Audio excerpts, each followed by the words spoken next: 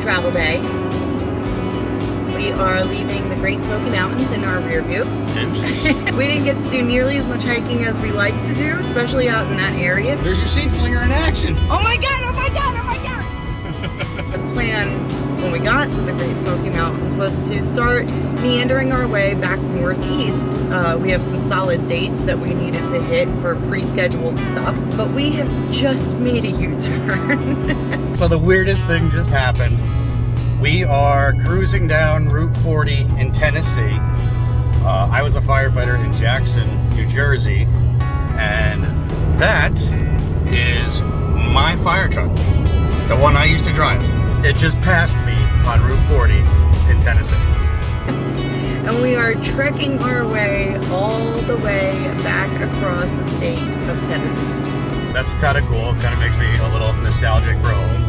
Anytime we were in an area that we liked, we would set an alert on Realtor and see what pops up. So we're going to Memphis. We are not going to Memphis. Something popped up on my phone yesterday. They're just trying to bait us into coming home by sending fire trucks, like, to find us. Slept on it. We didn't really have any reservations leaving. Having trouble finding them because it's Memorial Day weekend coming up. Right. We packed up today and we are headed west, back to because I just absolutely adored the area. We set a little alert and it popped up, and I'm gonna have to follow it the whole time we're on 40. If it pulls into a rest station, I'll pull it in again myself. You have to. You really need to. Like I'm like, I think we would both kick ourselves if we didn't at least take the opportunity to check it out. That hit me right in the feels. I know it did. I know it did. We've got quick little stops, like really quick little stops. One night here, one night there to get back across the station. Just cruising along, minding my own business. I looked up and it was your fire truck. Called the realtor. It's still available. It's my fire truck passing me like, hey. And the worst was like, I was looking at my phone and you could see, oh, it's a fire truck. Oh my God, that's my fire truck. She is expecting us this weekend to go check on this little house.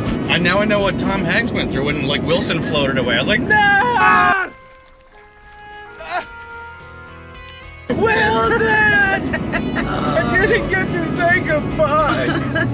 This guy's gonna stop the pee soon. I'm gonna call the chief, like, yo. I just need to come take a selfie with my fire truck. I just want to give it a hug. There she is. I'm coming, baby. This is stupid. This is a rescue mission. You're gonna rescue it? Yeah. They need the fire truck. That's my truck. You jump over here and hold the wheel. I'm gonna jump on the back of that, and we're gonna do some Knight Rider shit. I mean, it might look like some Dukes of Hazzard shit, but it's definitely not gonna look like Fast and Furious. No. The fire truck had pulled off into a way station, which gave us the opportunity to catch up. So now we are right behind the fire truck again. My truck's right there. I don't know how long we're going to be able to maintain staying behind him, but Doug's going to do everything in his power to get a selfie with his fire truck. We are doing some Knight Rider stuff. We're going to get up next to it, Fast and Furious right up in there, jump in the truck, and pew! He has a lot of faith in my driving abilities. I don't care about it. You can wreck our house. I'm getting my truck back. We're gonna do this Jesse James style. You hold it like train robbery. Like, come on. We're gonna go right out the passenger window. Have you been practicing your diving, flying abilities? No. We're all vested in this.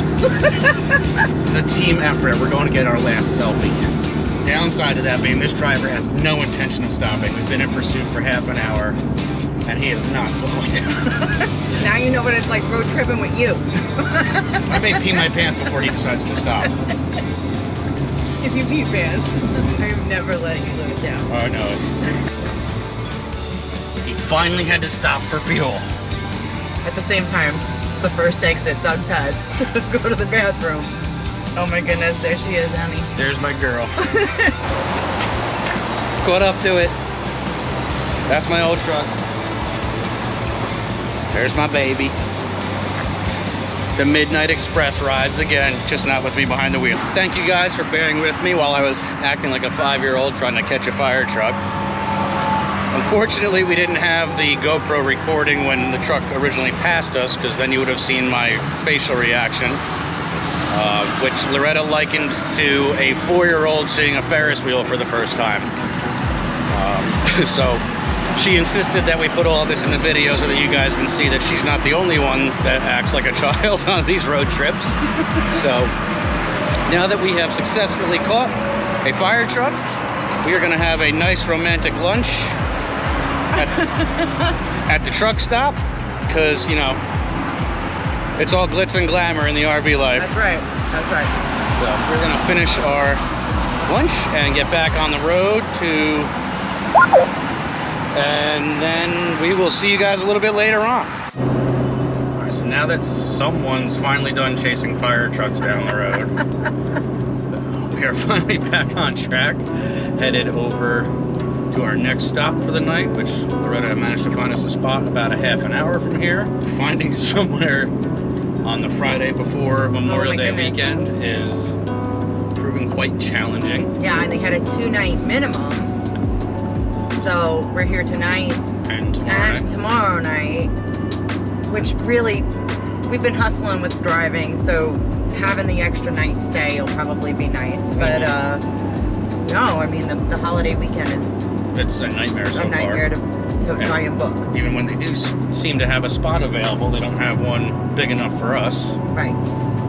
We didn't want to worry about boondocking and have any kinds of problems, because now we're on a time restraint. So that we can check out this house, and then we've got to make another U-turn and head back northeast and kind of hustle going that way too, to get back on track for the hard dates that we had already scheduled.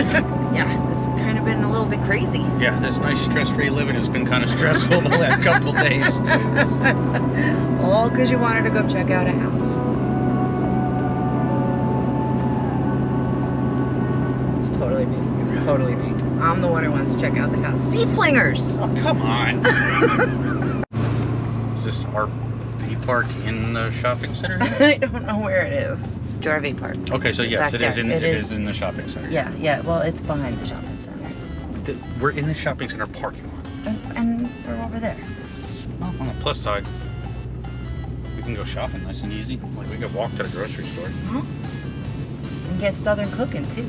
And Waffle House. I'm not Southern. I'm not going to Waffle House. I'm not going to Waffle House either. I think I make better country gravy than we've ever had in a restaurant.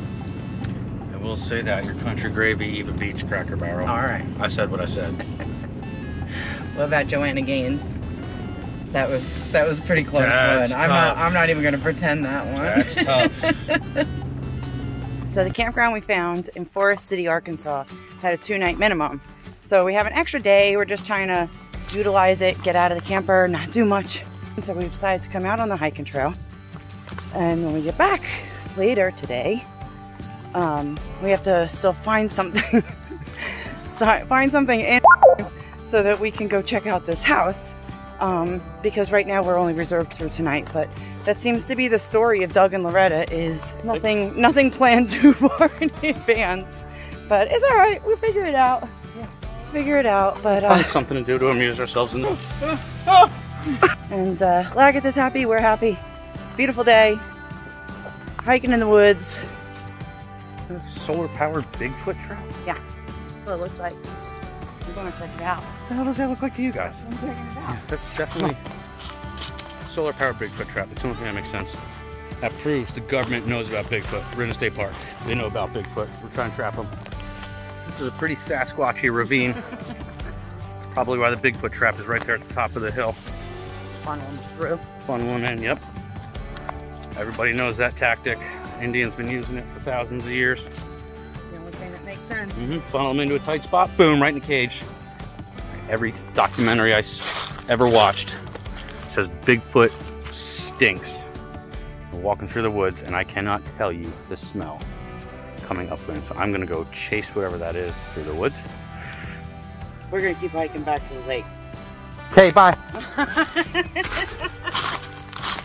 I'm just gonna go look over this hill and see if it is a Sasquatch. Why am I recording all this? I don't know, because there's not gonna be a Sasquatch. But if there is, and I'm the guy that gets clear footage of it, I might go bacterial on YouTube. not viral because I'm not that lucky, but bacterial maybe. No Sasquatch. So it took a little while, but we found somewhere to stay. Yes. Lots of calling around, but we managed to pull it off. And now we just got checked in, and Loretta just touched base with the realtor that she was talking to here. And it turns out that she is able to meet us right now to go check out the house. So we are on our way. Yeah, so we're gonna be here for 5 days, and it really would have taken about 4 minutes. So. That's okay. That's okay, because we really like it here, and there's lots of awesome things to do here. So we might get around to. And good point. So the house we came to check out turned out to be a flop. Definitely not interested in it. But on the plus side, we were talking to the realtor, and she had a couple suggestions for some other houses in the area while we were out here. Loretta actually found a couple last night too. Right. So last night, after we went and checked out the house with the realtor, we drove around town and checked out a couple of the other houses to kind of do some neighborhood checking. Neighborhood checking and check some off the list that we don't need to go spend any time on. But we whittled it down to 2 more that we want to take a look at here. So we're on our way to go meet the realtor now to go check out 2 of them. And I know you might be thinking, like, why are we even checking out houses? Because the plan was supposed to be on the road for 2 years. Well, that part of the plan hasn't changed. But in our travels and talking and seeing how hard it is to find campgrounds and things like that sometimes, one thing that we were thinking about doing was getting a house that we can use as a home base for when we are in the area and we need to park the rig for an extended period of time for some reason, that we can rent out when we're not using it. Potentially use as a boondocker's welcome. Right, if there's enough space on the property to set it up so that, you know, the rest of you, while you're out traveling, can pull in and park for the night if you guys can't find somewhere to stay in this area, because it is a destination area, so there's a lot of interest in it. Not a whole lot of places to stay, at least not for us RVers. So that's the reason that we're back here checking out houses, and we're excited. Yeah. We don't know if it's gonna work. We don't know. We might not find something that we like in our budget with the space and amenities that we're looking for, but at least now, at least we're checking. Right. And our realtor in this area has a better idea of what we're looking for. So if something pops up down the road, then we can do that. Or if we find one of these that's the right fit, then we can move forward with this plan. And then as soon as those plans come to fruition, we'll definitely let everybody know, and you guys can plan on swinging through here when you're making your trips through this area, and maybe even get a free night to stay. That would be great. Well, we checked out the 2 houses that we wanted to go see. That's right. One kind of stood out a little bit more than the other. Yep, for sure. Would take a little bit of work to set on the driveway side of the house to get the boondocker pad set up. Right, we're not like gung-ho on it, but we don't hate it, right. So it is a possibility. It is a possibility. It's not a turnkey. No. But we're in town for what? We've got another 2 days here. Yep. The realtor is aware of what we're looking for now. Yeah, she knows exactly what we're trying to do and whatnot. Right. So she says she has seen properties like that pop up all the time that fit those exact things that we're looking for. So she said, you know, and with any real estate market, things come in and out every day. So she's going to keep her eyes out for the next couple days while we're still here, and then obviously keep us aware if anything pops up in the future. And we'll see what play it by ear. Play it by ear and see what happens. But we're here for another 2 days because we didn't know how long and how much, you know, how many things we were going to be able to see here. But we get to enjoy downtown a little bit more because we really liked it here. Yep. So that part will be nice. There was good hiking around here, so that's another great thing for us and Lagertha. As long as the temperatures come down a little bit. I know it is a bit humid. But then we turn around and we get to start heading back. And I think we're gonna try and get some harvest hosts or boondockers welcome scheduled, kind of offset the fuel cost of driving back out here. So we're gonna be boondocking for like 3 months.